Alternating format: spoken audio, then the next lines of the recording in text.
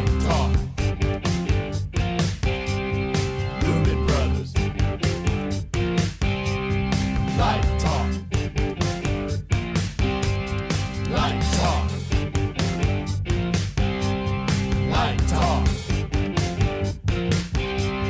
Lumen Brothers. Light Talk.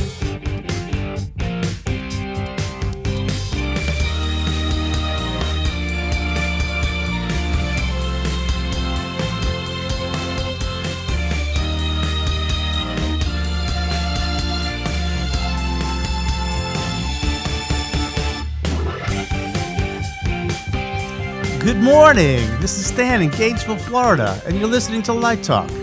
Hi, this is Steve in Dallas, Texas, and today we're going to talk about everything from your first concert to high school projects on Light Talk. And this is David in beautiful Long Beach, California. And if you don't already know, you are listening to Light Talk, and we are the Lumen Brothers. Lumen Brothers. So, hey guys, what a week this was. And I know you guys are preparing to head off to URTA's, right? Absolutely. Right. So good luck, guys. As you know, I'm not attending because our graduate program has been on hiatus for a while because we are pretty much ending it for the time being. But that's a whole nother story. But you guys, good luck. One thing I do want to tell you guys about is you heard that situation with the building across the street, the John Hancock Tower, and you heard what happened with the elevator? Just that it fell. Yeah, there were people in it, and it fell. I think it fell like 80 floors. But amazingly, there's some safeties on it, and it actually slowed the elevator down at the end. So there were no fatalities. I think there were some minor injuries, but I don't know if I'd go into that elevator if I were you guys. You say in the Chicago Tower, the Hancock, across the street from the Westin. You guys aren't going to the Westin? No, back to the Palmer House, the fully renovated Palmer House. Oh, that's cool. I didn't hear about the elevator issue, though. That's fascinating. Yeah, because we've been up and down that elevator many times. And yes, we have. And also, one other thing that came out this week, which was very interesting, was the Tharon Musser Yale essay. There was an essay that she wrote many, many years ago about the status of Broadway and lighting design. And did you guys read it? Yes, I took a look at that. Yeah, what do you think, Steve? It was interesting. You know, it's there's a site called the Lighting Archives, right? And they have been working very hard over the years to make sure that bits of lighting history don't disappear and to archive people's works. And this was a 4 or 5 page essay that Tharon wrote on that development of a lighting designer, moving from the day when the set designer did his or her own lighting or passed that off to his or her assistant or even passed it off to the master electrician. So she's talking about the emergence of the lighting designer and what's expected of them and having to fight for every penny you make. So yeah. I thought it was I look at it today, it's 50, 60 years old. Right. Very kind of sweet look at the industry in those days. And certainly she was a massive, massive force in getting us to where we are today. Absolutely. And of course, Steve and I, our colleagues from the past, Bill and Jean Eckart, were classmates of Tharon. So they all went to grad school together, which was always, I heard a lot of very interesting stories. You know, Tharon failed the union exam several times. Yes, and I know this story. Go ahead and tell it, Steve. No, you tell the story. Well, it's kind of letting the cat out of the bag. But back then, when you took the union exam, you had to do all areas. You had to do costumes, you had to do scenic painting, you had to do scenic, and you had to do lighting. And I had heard by a little birdie that flew by that she had some help in that exam when she did not fail it at that point. Oh! Let me add some revisionist history here. Okay. At one time there was a card called all categories. Yeah. And as David said, you had to succeed in all categories. She had no trouble with the lighting, scenery, or costume portions of the exam. But they kept nailing her on her ability as a scenic artist. That's right. So Bill and Jean took her under their wing, and at their brownstone in New York, they taught her how to paint. She took scenic artist paint class lessons from Bill Eckart. That's right. And so he got her up to speed so she could pass the scenic artist portion of the exam. And the rest is history, as they say. And the rest is history. And thank God they don't require us to do that anymore. The entrance of the union is a lot more humane than expecting you to know everything. Well, it also sort of had a, I don't want to talk about my history, but you sort of had to have someone at court, so to speak, once upon a time. And maybe it's even somewhat true today. You sort of had to have an advocate. Yeah, absolutely. And the union meant something different back then. I mean, I used to have these long discussions with Bill and Jean about it. Personally, to me, it's an employment union. If you're labor union. Yeah, it's a labor union, exactly. But back then, it was sort of a stamp of approval. But there's a danger in that. There were some people who had union membership who didn't really have my vote of approval. Exactly. From an arts standpoint. And some people were very, very tight with their own standards of what makes a good artist and what doesn't make a good artist. But that's a whole nother story that one day we should talk about on Let's Talk About. So let's go ahead and get started with the show. Steve, you have the first question. Yes, I have a question from somewhere deep in the heart of Texas, and it is from Junebug. Of course, she's from Texas with a name like Junebug. Junebug says, any tips for my first time lighting a concert in a big space? So it sounds to me like Junebug has mastered the bars, that he has no trouble working in a bar. He has lit concerts forever.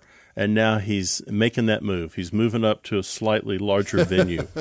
And if that's true, I would say rely on what you've learned. I mean, it's just real estate. Instead of 2 lights to get across your stage, maybe now it takes 8 lights to get across your stage. But if I were making a recommendation to someone who was really kind of a novice at this, I would say 2 things. Keep in mind that the audience comes to see the concert. They don't come to hear the concert.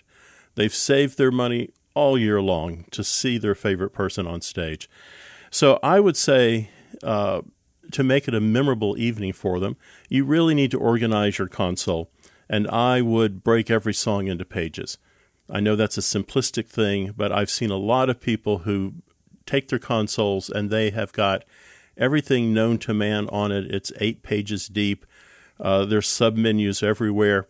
And that's great and when you're kind of sitting in your garage working on it.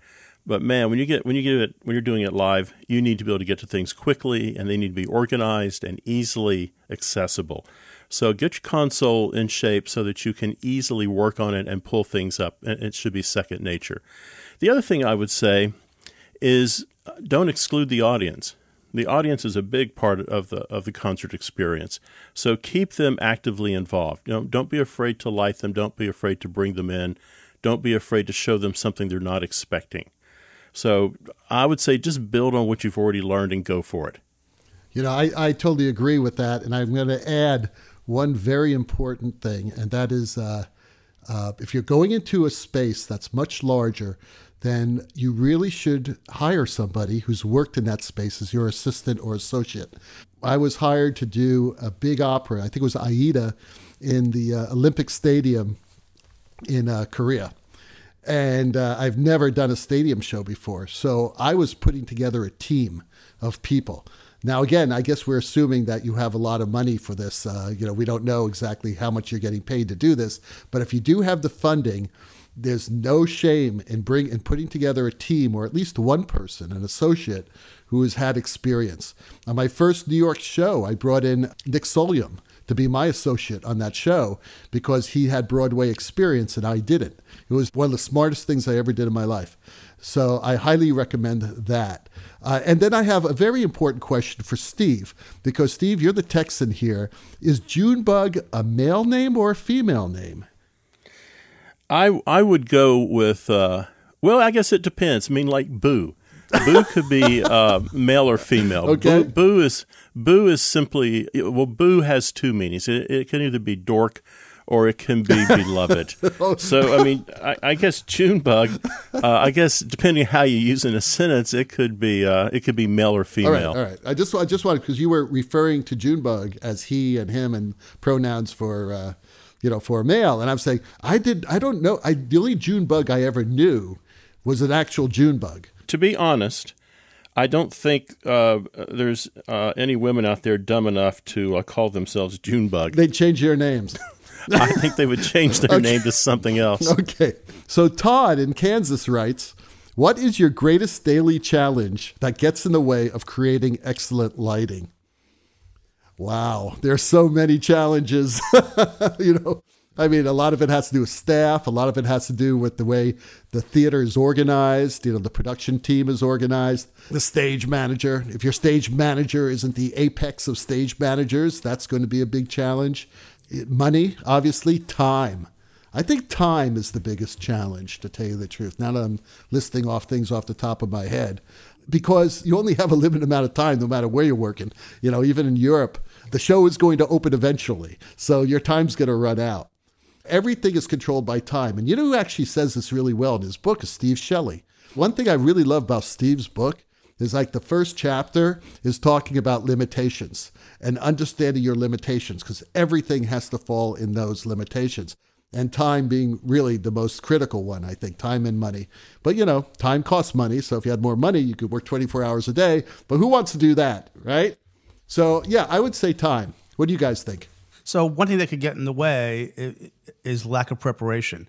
So I always feel really good if I feel like I'm as prepared as possible. So that's really if I'm not prepared or the designer's not prepared, that's really going to get in the way of the creativity part. Another thing that can sort of slow you down is a piece of technology that's not working, especially if it's one that you need or one that you really hung your hat on that's really important, whether it's a critical piece or even a small piece, but it's really going to have an impact on the creative process. And the other one that's pretty pragmatic, I think David's getting at with time, is just poor scheduling. It's really hard to be creative under a poor schedule, and I've turned down projects when the schedule, what I could just tell, I'm not going to be able to get great lighting under those conditions in that schedule. Those would be my top three. Yeah, I'm turning down a project in about an hour because the goalposts. The goalposts keep moving every day. The posts move a little distance, and it's at the point where, there's no villains here, but it's time to say, look, no, count me out. I can't do what you're wanting to do in the amount of time that you want it done in. I would also say the thing that gets in the way of a really excellent design is self-doubt. You start questioning what you're doing. You start looking over your shoulder. You're in that chair for a reason. Someone has hired you for a reason, and probably that reason is you're good at what you do. So the minute you start second-guessing yourself, start going, well, I know I was going to turn it blue, but I'll turn it red instead. You start drifting away from what the ideas were that you and the director spoke about. That gets you in trouble. And all of a sudden, you've got a perfectly adequate design. Nothing wrong with it, nothing particularly spectacular. It's perfectly adequate. And you want to be more than perfectly adequate. You want to create excellent designs. Oh, that was great. Competency is undervalued. Everybody has to be an overachiever. Sometimes I think we don't reward really strong competency. Everybody's got to be an overachiever in America. I just think it's an American phenomenon. It's like, you know what? You're good. You're not brilliant. It wasn't. But do we punish competency and only reward extraordinary? I think I don't know. I think so. I think being competent is a bad thing. I mean, just competent. Yeah, I think especially in art. I think incompetent is a problem, and we don't separate competency from incompetency, and we confuse excellence with competency. The next time you go in for, let's say, oral surgery, and you look at your dentist and you go, "How are you?" And the dentist goes, I'm all right. I'm competent. I'm okay. I'm competent. You're going to get up and leave the chair. I don't know, man. That's tomorrow morning. I'm having oral surgery tomorrow morning. And I was telling Steve this earlier, that the last time I had it done, I decided to do it with local anesthetic instead of being put down. And I didn't feel any pain. Put down? Put down. Put down. Whenever I go unconscious, that's putting me down.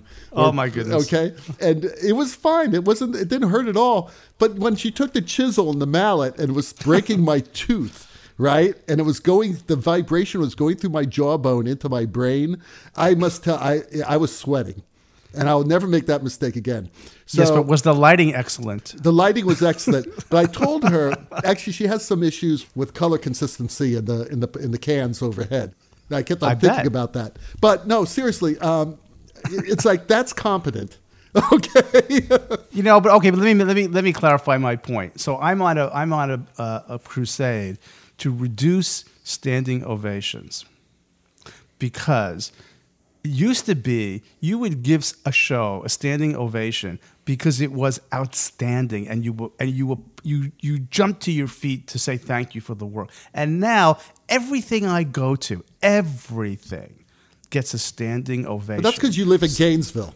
Okay, there's not a lot happening there. No, and they've never seen that kind of great quality work before, so they're always standing up. Right. I'm just saying, and I'm not just a hick from Gainesville. Okay, so slow down there, buddy. But what I'm saying is, it's another form of grade inflation. So competency is not bad work. Okay. I want to be hired for my competency. No, So you go to the dean's office and say, "Hey, dean, I want a raise," and the dean goes, "Hey, you're competent." No, I think if you agree that we should live in a meritocracy only, right, then forget about competency. Everybody is above and beyond and meritorious, and no one is just doing a damn good job, or you totally stink. I don't know. I think it's an interesting conversation. Anyway, there's another question. Yeah, go Stan. So Ellen in Delaware writes, I'm planning on adding a tech design class next year to my high school. Could you recommend a good lighting project? I'll recommend two for beginning designers that I've developed that I think work, and I think the students like it, although I'm not teaching high school, but you could certainly adapt these for high school. One is what I call the fine art project, in which I give the students a menu of works of fine art.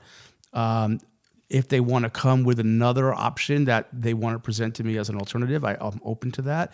And then they have to deconstruct that painting and try and recreate that painting in our light lab. It's not going to be 100%, but they'll use objects that sort of represent the objects or people that are in the work, and they do the best they can to simulate that. And then to push their imagination further, I ask them to, after studying the context of the work of art, to then reconceptualize that work in a different time, a different place, a different storyline, and then relight it to support that alternative concept. So that's one project. And the other one is sort of a straightforward one. The other one is a music project where they basically put objects and materials into the light lab, and they break down the song, and they write cues, and they create a light show around that song. Sometimes they even have live performers if we can get people to volunteer. So those are the two that I use, and the students tend to enjoy them, and I've refined them over the years, and I still use them. Yeah, I use the same ones. They're very good projects, and I'm going to add one more, and that is a project where you send students out to find the worst lighting they can find in an interior building. You know, take photographs, do research, and bring it in and explain to the class why it's the worst lighting they've ever seen in their life. Is this for high school? Yeah. You do this for high school students? No, I don't teach high school. I teach college students. But that's the question. Yeah, but he could do this for high school students. Okay. They eat at the same places that a lot of college students eat at. You know, I mean, I had a student do this, and she was a graduate student, and she went to a Krispy Kreme place and actually did the interior and exterior lighting. They had a takeout window in this Krispy Kreme, and they had this big wall, and you saw all these skid marks against the side wall. And that's because apparently the demographics of Krispy Kreme after a certain time, like midnight, is people are stoned in their cars. So they can't go ahead and maneuver around the walls, so they're crashing into the walls. So she said a big part of that was the lack of lighting and the poor lighting, so that didn't actually highlight the walls, so people weren't seeing the walls, and they'd run into the walls. So she came up with this idea, which I think was absolutely brilliant, where she would embed LED strips into the side walls. It was decorative, and it kept people from running into them. Nice. So that could be expanded to anything. It could be a Victoria's Secret. If somebody come and said, terrible lighting, it's down lighting, blah, blah, blah, this is how I would improve it. So I find that project really useful in getting students to think outside the box and to realize all the lighting atmospheres that they see and live in every day. So that they're just not going into a store, they're starting to see the light, see the atmospheres. It's a good one. We use that project, David, at the graduate architectural lighting seminar. Yeah. Ellen, I'm here for you. Okay. You're in the trenches. You're in the trenches. You don't care about fine art. Your students don't get stoned at Krispy Kreme. Okay, here's what you're going to do. You are going to take your students, and you're going to say, I want to do a project, and it's going to be a found space. And the found space is your school. It can't be the theater, and it can't be the gymnasium. Pick 3 scenes from your favorite Shakespearean play. Let's pick Hamlet, and let's pick the ghost scene. Let's pick the gravedigger scene. Let's pick the get ye to a nunnery scene. Your students have to find a place in the high school that each of those scenes are going to be done, and they're going to light it. And they're going to light it with anything from a light bulb from Home Depot to an overhead projector to a light from the theater. But put them in a found space. All of a sudden, what's going to happen is they're going to find a hallway with one light in it. They're going to find an elevator door that opens. They're going to find different ways to stage things and to think about things and different ways to look at how theater can be created. So I would do a found space, limit the project, keep them out of the theater, keep them out of the gym, and turn them loose. If they want to go outside in the parking lot and do it under a street lamp, that's fine too. I think that's a great idea. I think these are great projects. You can fill up the whole semester with these projects. You are listening to Light Talk with Stan, Steve, and David, the Lumen Brothers. And Light Talk this week is sponsored by... Well, right about now, you've given up on your New Year's resolutions.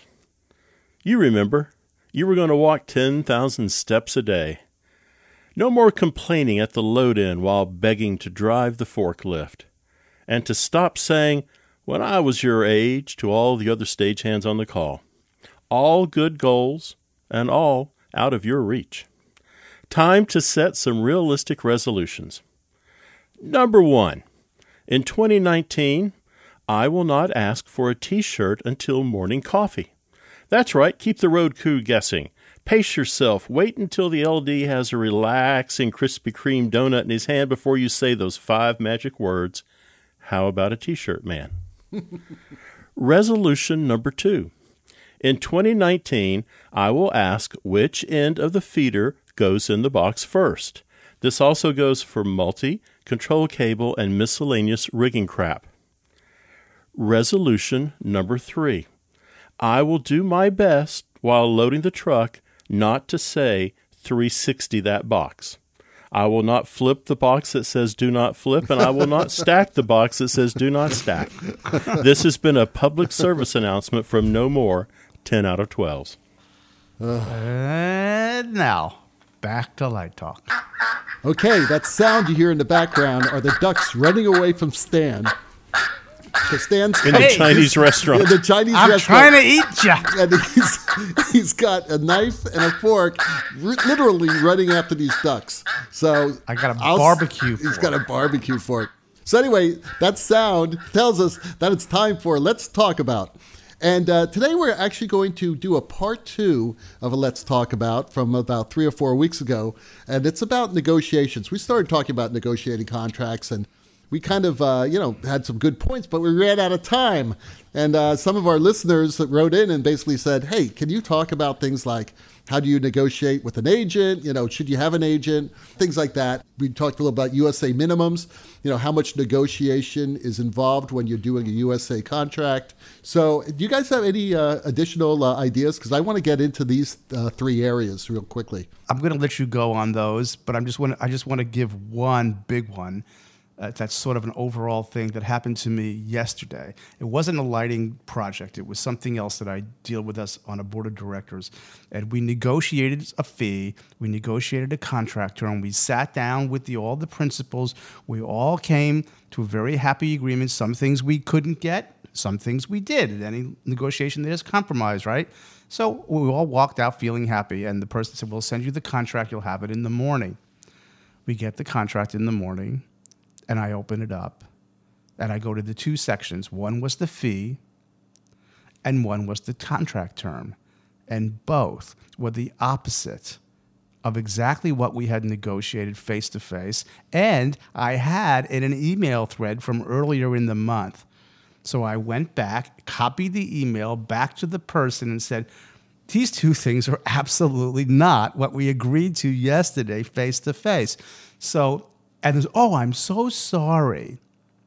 I'll get that corrected and get it to you this afternoon, which the person did. But the big point is, you got to read, guys. Yeah, read your contracts. You got to really take the time and read your agreements. So, when they get big and complicated, people have lawyers read their agreements, but most of us don't do that. So it's just like terms of service. I mean, unfortunately, as boring as it seems, when you don't get what you want or something gets screwed up, and they go, well, read your contract. Did you sign that?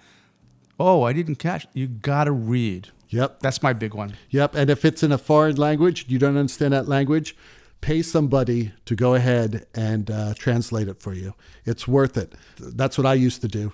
But one thing I wanted to point out is that unlike a lot of different areas of the theater, as a designer, understand that in most cases, the reason why that production director or that general director or artistic director is calling you to light that show is because the director recommended you, wants to work with you.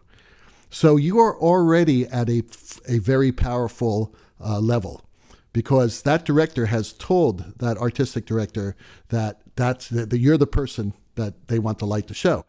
So that's one thing you should always keep in mind. You're not fighting other people for the job. Now, if you're totally ridiculous and you start demanding things that they can't afford, then the artistic director or production manager will go back to the director and say, Dave's being a jerk. He wants $12,000 for the show, but we can only afford to pay him $75,000, and he's not really helping us. So you don't want that to happen because it's going to make the director look bad. So there's always a middle ground there. There really is. If anyone's doing a show in Europe, I highly recommend that you get an agent. Absolutely. And get a good agent. And the agent will try to get as much money as possible because the higher your fee, the more money the agent makes. So that's a really good thing. It's worth the 10%. Another thing we talked about were that if you're doing a USA show or you're working with a theater that has a USA collective bargaining agreement, understand that the rates that are presented in the rate book, those are minimums. Okay? Those are minimums. So if it says something like a lighting designer for a musical on Broadway is going to earn at least $20,000, well, I can guarantee you that Don Holder makes more than a minimum. All right.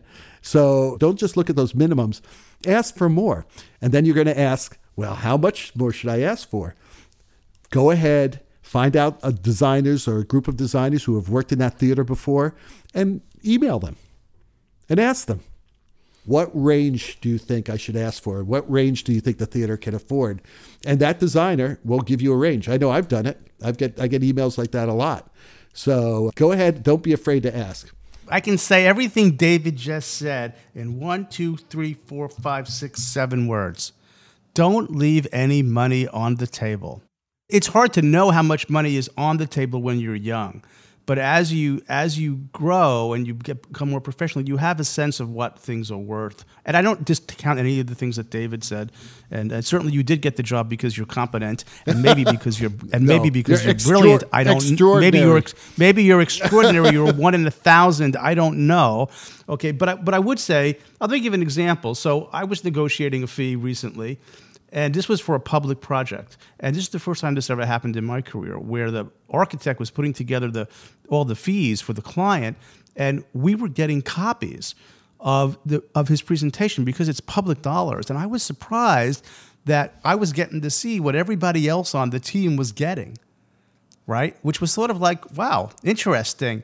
And I'm the theater consultant, and a colleague of mine, somebody I work with quite a lot, is the architectural acoustics consultant.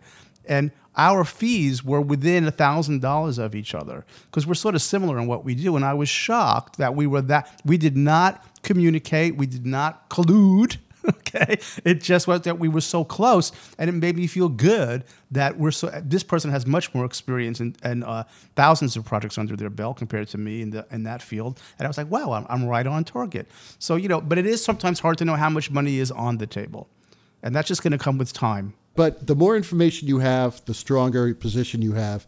And yes, I may have gotten the job because I was competent or that I was extraordinary, but I really got the job because the director asked for me. Sure. And you could be incompetent, and if the director wants you to do that show, they will hire you to do that show. They may regret it, but they'll hire you to do the show. Well, maybe they you bribed them. I don't know. I don't know. Who knows? I've seen it happen. People working. Sure. There are a lot Sometimes of incompetent it's because, people working. there's all kinds of reasons why people want to work with people. Yeah, that's right. Zhang Wei in China wants to know, what would you say are the principles of good design? There's a lot of principles of design, and I'm going to be fairly succinct and focus in on 5 that I think are important. I think when you're looking at lighting design, something you want to achieve, something that's important, is contrast. I think contrast is an important principle of design because it allows you to draw out the important elements of a design. It allows you to draw out actors, primary actors from secondary and tertiary actors. So I think contrast in your lighting is important. I think balance is really important. I think balance, and when I say balance, what I mean is symmetry versus asymmetry. And I think those two elements, symmetry and asymmetry, are at the heart of every design. Third, repetition. I think repetition is a really important part of design. And that can be repetition in structure of cues. It can be repetition in something is circular. You start a cue that's very dark. You build 5 or 6 cues inside the scene that make it brighter, and you collapse back down to that dark scene that as you began the moment. And the audience sees the connection there. Color, really important. I think it's a significant part of the design. I think you need to really spend some time thinking about color when you start a new design. Color is going to be at the heart, I think, of setting mood on stage. And finally, movement. I think movement guides your eye. And I think your eye is guided by timing. It could be guided through actual movement of fixtures on stage. It could be shifts of intensity or direction. So for me, those are 5 things I really think about when I put a design together. Yeah, that's excellent because I agree with you, Steve. Contrast, if you think about it, contrast is in all of the qualities of design. Contrast of color, contrast of movement, contrast of shape. Contrast really is everything. And also contrast and visibility. I would add conventions, that we create conventions in lighting, conventions that actually tie in with the story, that whether it be color or movement or whatever, that whatever we want to send a message to the audience, we return them to a previous look. So we set up a convention. And sometimes you break conventions and it's okay, but better be a good reason to do it. I also agree with Steve about movement. Movement, I've said this before, is really, really, really powerful quality of light. I think it's the most powerful quality of light. Transitions, be able to create transitions between conventions, or maybe the convention itself is a transition, or a transition is a convention. Very, very important to understand transitions. And bottom line, like I said last week, tell the story. That is the most important thing. That's the most important principle. My turn now? Well, there are only 3 of us, and Steve Okay. went first. I went So second, and I guess unless the Ducks want something to say, No. you're on. I do have something to say. Okay. First, my middle name is Contrast. I love you guys. I love contrast. Contrast is everything. It's true. But let me add, because I do have a little sprinkle here to put in. As Steve was going through his items, I had my list, and I was checking off all the ones that Steve said, and I was curious to see if I'd have any left. And I do. I have a few left. And so the question didn't talk about principles of lighting design. So when I started to research this, they just said principles of good design. So there are sort of some things that may or may not fall into lighting. But here's some that did not get my check marks. Shape, right, is one to think about. Value, which is sort of gets the contrast and intensity and all that, but value, form, texture, and space. I think that's talking in very sort of broad terms, that grouping. And within that grouping, color is there. And then there's this other grouping. Steve hit 3 of them, balance, contrast, and movement. But in this grouping, Steve did, I think you hit it just in lighting terms, emphasis, right, is another thing. Pattern, which is Steve's point about repetition. Pattern is a form of repetition. Rhythm, which is a form of repetition. And unity and variety also. And then for the more sophisticates in the audience, because David was hitting on this, and I'm just going to put some other words to it.